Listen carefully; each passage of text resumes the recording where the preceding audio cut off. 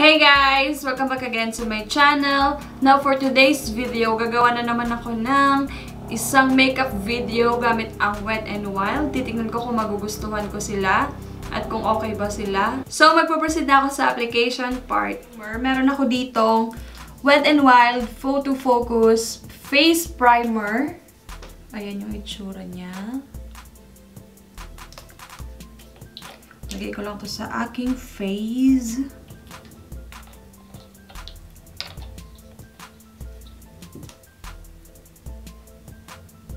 So, ngayong nag-set na ang aking primer, gagamitin ko tong Wet n Wild Photo Focus Foundation in the shade Nude Ivory. Ayan yung itsura niya. Tapos, ganito yung applicator niya. Hindi ko idadirect yung applicator sa face ko. Maglalagay lang ako sa kamay ko, then lalagay ko na ng ganyan sa face ko. And real techniques.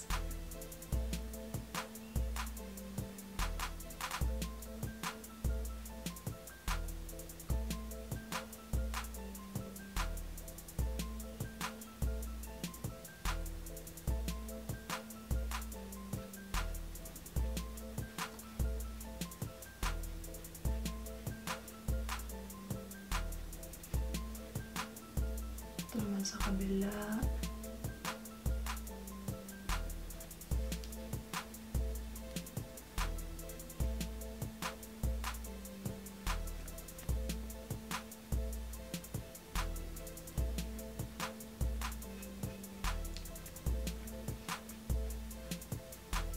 So, okay na yan.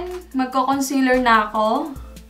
Parang medyo maputi siya sa camera, pero in person, hindi naman. So, gagamit ako ng concealer. Meron ako ditong Wet n Wild Conceal Stick. Ayan. Walang nakalagay na shade, pero lagay ko na to sa aking under eyes.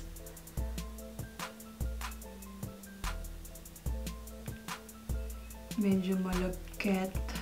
So, konti-konti lang.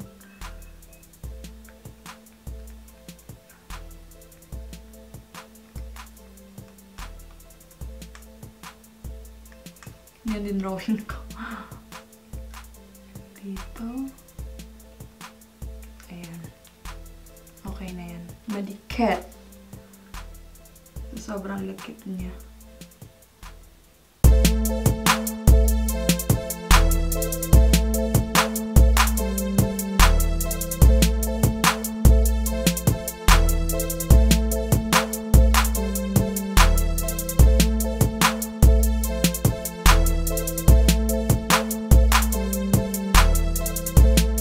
Parang ang puti ng face ko dahil sa mga ilaw na nakaharap sa akin. So, hindi naman siya ganun kaputi sa personal. So, okay na yan. Since wala akong nakita na na Wet n Wild na powder, so gagamit na lang ako ng ng ibang powder, pero off-cam na lang. Kapag powder na ako off-camera, magpo-proceed na ako sa aking kilay. Gagamitin ko tong Wet n Wild na brow pencil in the shade medium brown. Ayan, tsura niya. So, magkikilay lang ako.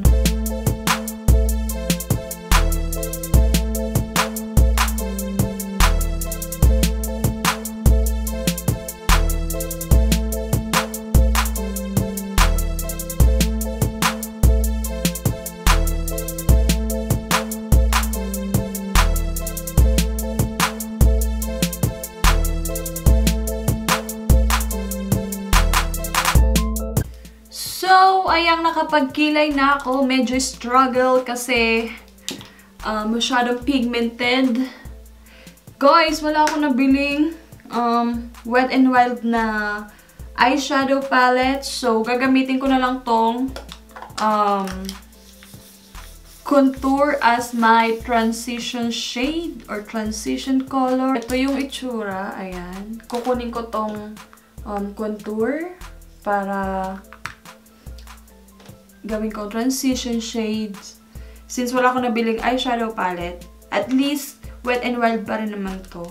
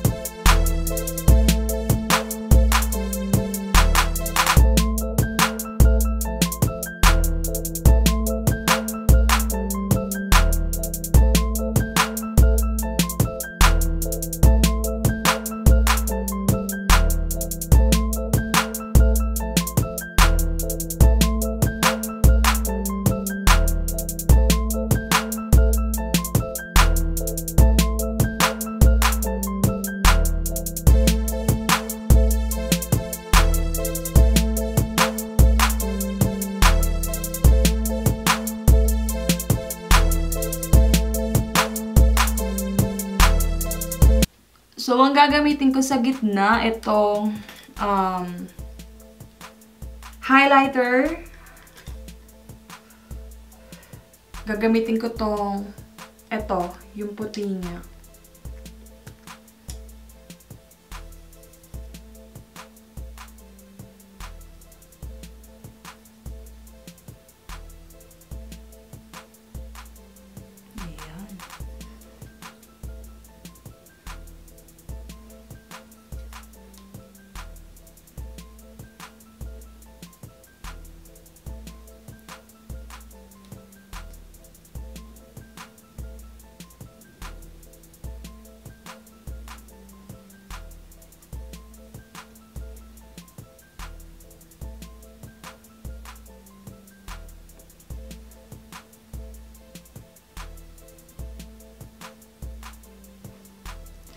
So, okay na yan. Biblend ko lang.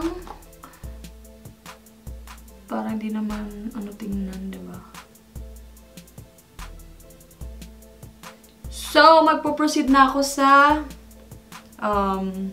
mascara. Meron ako dito Wet n Wild na Mega Volume Mascara. Ayan yung tsura niya. Ayan. And ganito yung kanyang applicator. Ayan. Medyo malaki. So, mag-curl lang ako ng aking lashes.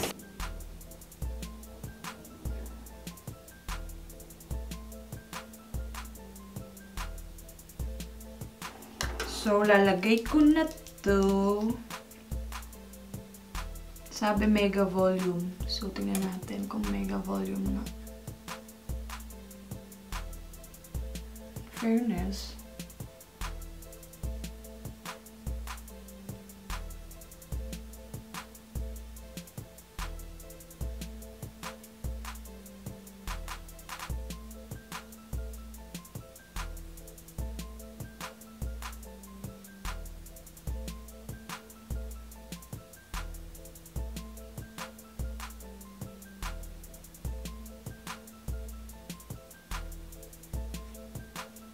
And sa lower lashes.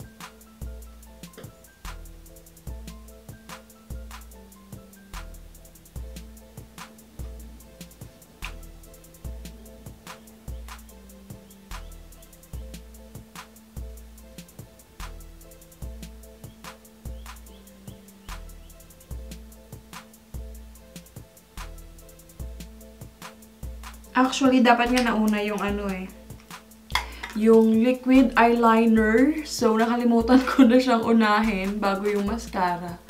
So, maglalagay pa din ako. Itong gagamitin ko is Wet n Wild Mega Liner. Ayan. Tapos, ganito yung itsura ng applicator niya. Ayan. Napakanipis lang.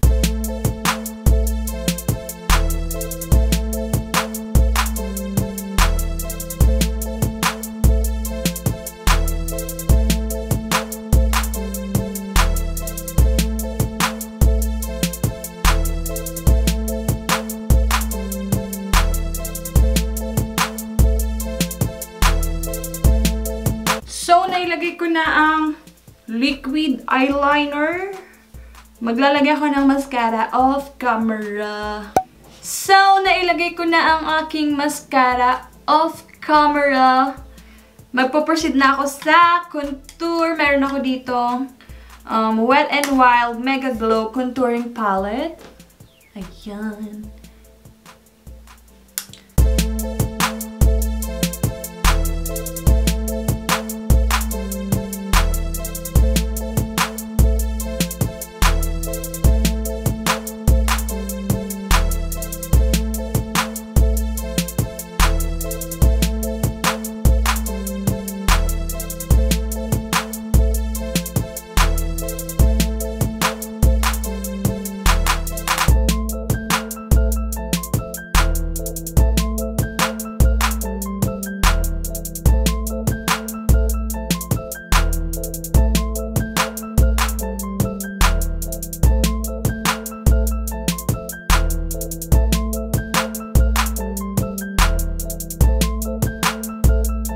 Na ako sa blush on. Meron ako ditong Wet n Wild blush stick.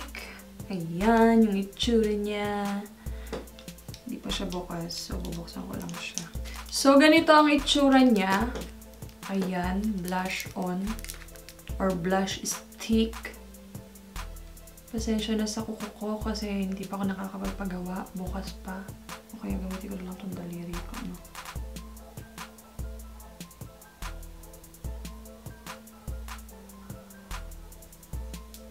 Ko siya bet.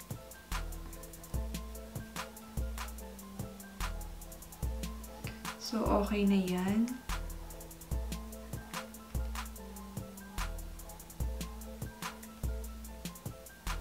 May blender lang.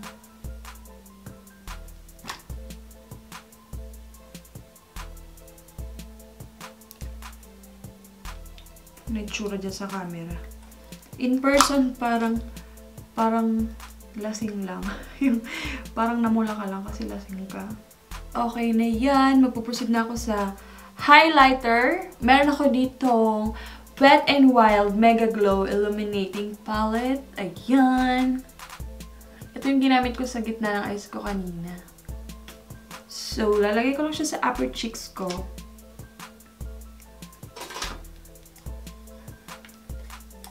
Mix ko na silang lahat. Actually, nakalimutan ko na naman mag-contour ng ilong. Highlight lang ako ng nose.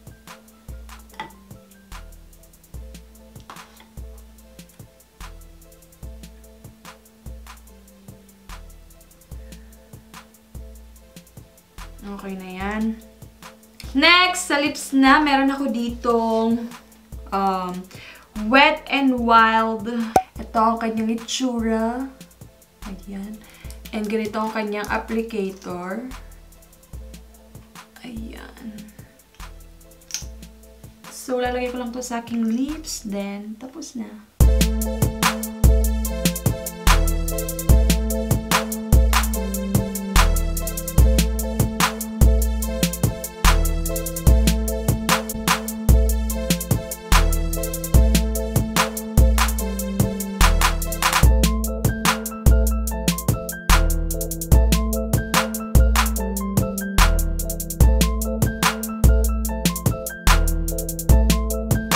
So guys, nailagay ko na yung lipstick. And tapos na din. Ito na yung kinalabasan. Yes, alam ko, palong-palo yung blush on. Masyado siyang pigmented and hindi ko siya gusto. Bukod sa amoy niya. Hayaan nyo na. Okay na yan. Tapos na, nandyan na. Ang hirap na rin niyang i-blend. So, yung liquid foundation, hindi ko siya nagustuhan kasi para sa akin, hindi siya ganun ka-okay. And yung liquid eyeliner, kitang-kita naman dyan sa camera na nag-smudge na siya. Ayan. Nung pagkalagay ko pa lang, parang nagkalat na siya ng ganyan. And, yung mascara, okay naman siya. Navo-volumize naman niya yung eyelashes ko. Yung pangkilay, hindi ko siya gusto kasi ang tagal ko nakipagkasundo sa kanya. Pero hindi kami nagkasundo. Masyado siyang pigmented. And yung lipstick, yes, gustong-gusto ko to. And yung pang-contour, nagustuhan ko siya kahit napaka-pigmented niya. Okay lang. Tamang-tama naman siya. Pang-contour talaga. And yung highlighter, nagustuhan ko rin siya kahit papano. So, yun lang guys. Thank you so much again for watching. Please like this video kung nagustuhan mo. And subscribe if you haven't already. I'll see you on my next one. Bye!